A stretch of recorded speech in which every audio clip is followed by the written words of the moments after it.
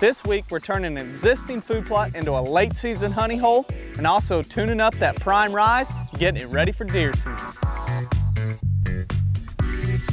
Growing Deer is brought to you by Bass Pro Shops, Reconics, Trophy Rock, Eagle Seed, Nikon, Winchester, Dead Downwind, Antler Dirt, Lacrosse Footwear, Bloodsport Arrows, Flatwood Natives, Morel Targets, Non-Typical Wildlife Solutions, Hooks, Custom Calls, Montana Decoy, Summit Tree Stands, Drake Non-Typical Clothing, Howes Lubricator, Genesis, No Tail Drill, LEM Game Processing, Fourth Arrow, G5 Broadheads, Prime Bows, and Redneck Hunting Blinds.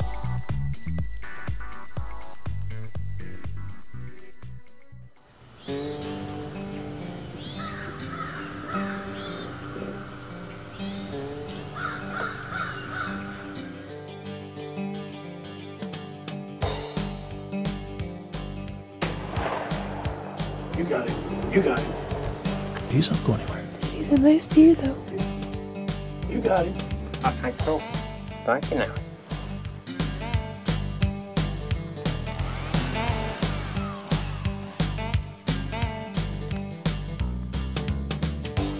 Oh man. With Grant taking his father to the Mayo Clinic this week for a checkup, we went ahead and got to work improving one of the food plots here at the Proving Grounds. There's one big bonfire waiting to happen right there. We've never been able to hunt this portion of crabapple because of the islands and the limited visibility. The summer months can often mean hot temperatures, lots of sweat, ticks, snakes, and all the other critters that come out in those months, but it can also mean drastically improving your hunting and food plot locations. We're here in Crabapple Food Plot. You've probably heard Daniel and the interns running the chainsaws back behind us. That's because today we're improving the huntability of this location as well as increasing the amount of acreage that we can plant in this plot. Years ago, when Grant established this food plot, he left these small circles on the interior of the field that had species that were beneficial to the wildlife. But over time, they've started being choked out or crowded out by cedars, elms, and other species that aren't beneficial to the wildlife, so it's time that they have to go. With a little elbow grease, some power tools, and the help of our interns, we were able to cut all the vegetation out of these islands, stack it in the center where the islands used to be, and prepare it for burning this summer.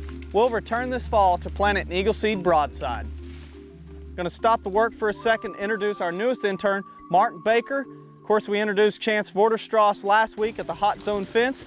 Mark joined us this week, helping us with one of our big projects. Standing next to a large brush pile, which used to be one of the islands, cut all the trees off at ground level, piled them in the center, nice and tight, getting ready to burn. We have 6 islands total across this field, so once they're all removed and burned off, we're going to gain about an acre to plant in this food plot. It's important when you're cutting trees or saplings out of a food plot and you don't want the problem to reoccur. Once you cut the tree, you treat it with a herbicide within a few minutes to kill the roots to make sure the problem doesn't come back.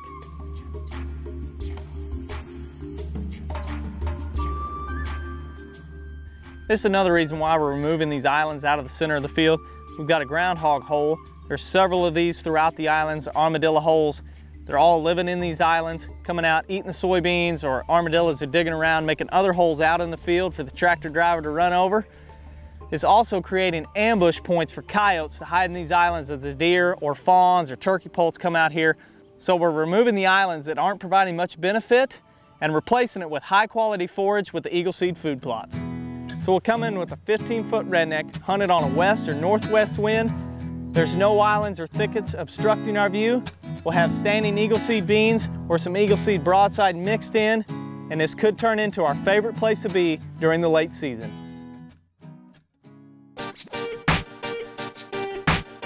Recently, a box from Prime Bows showed up. I was happy to see it was a prime rise, so I couldn't wait to get it set up. Well, it's an exciting day. Got the prime rise in just recently. Headed up to Bass Pro today, getting ready to head in, get it all set up. Well, I'm always excited to set up a new bow. Decided to come into Bass Pro, met up with Jacob. He's trained at doing this sort of stuff, so we've got the C-Max Rest. That's gonna be our first step in setting it up and getting it ready to shoot. I've been shooting the C-Max Rest for several years now. I love the full containment drop away feature, so it's time to put it on the bow.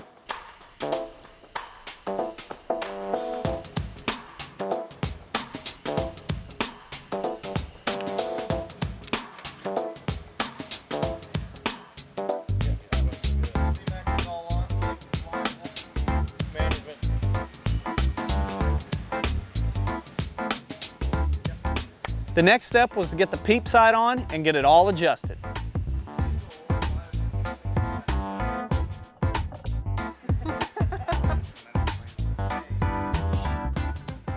Well, now that Jacob has the rest and the peep sight on, it's time for the sights. Trying out the redhead blackout sights this year. It's a 5-pin. The great thing about it is the fiber optics are completely protected all the way through the sight, but there's still housing on top to pull in plenty of light, so it won't be any problem to see the pins during that booner light. Here we go, Jacob. You ready? I'll let you have it.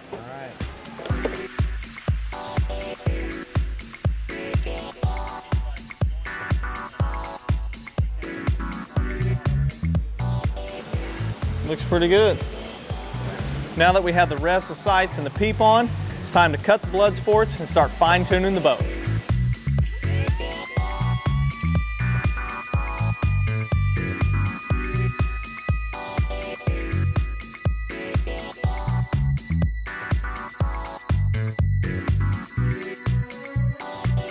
With the prime rise all set up, it's time to give it a few test runs.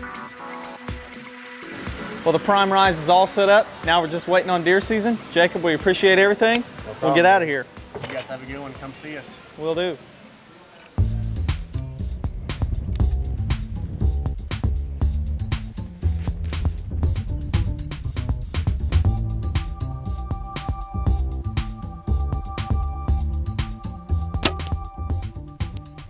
Man, that feels good. Got the rise all set up this morning at Bass Pro Shops.